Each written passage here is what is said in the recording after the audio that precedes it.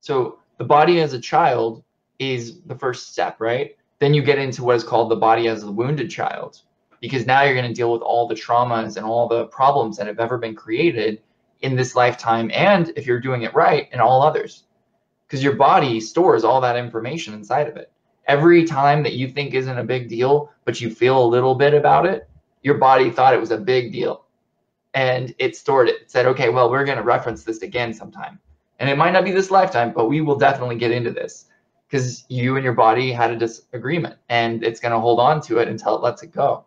So the body as a wounded child is the next phase. And a lot of people call this the dark night of the soul. There's all these ascension symptoms. They're like sick. They don't like it. Most people walk away from it at that point. But if you persevere and you push through this detoxification, what happens is your body becomes an awakened child. And that's the next step of the body as a child, right? It's this awakened child, which means it is curious, it is playful, you are curious, you are playful, and you begin to play together. And when that happens, magic happens. The world becomes miracles and rainbows. Like, you can't even begin to describe how awesome it is, but you have to push through the wounded child, right? Yeah. And then the final state is called the body as the divine child. And the divine child is an ascended form of the body. I'm not there yet. I've been working on it for years.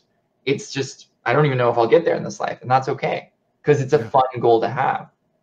But you have to be okay with where you are in the process.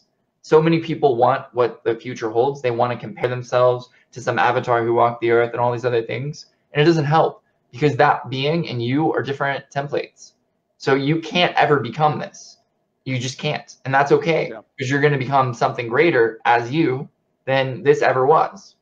But the key is to work on you and be okay with it. And if you are going to compare yourself, which I don't recommend doing anyway, but if you are going to, compare yourself to a past version of you.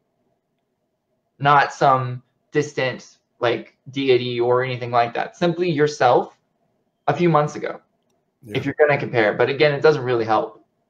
Celebrate every day and forget yesterday. And when it comes up again for you to work on it.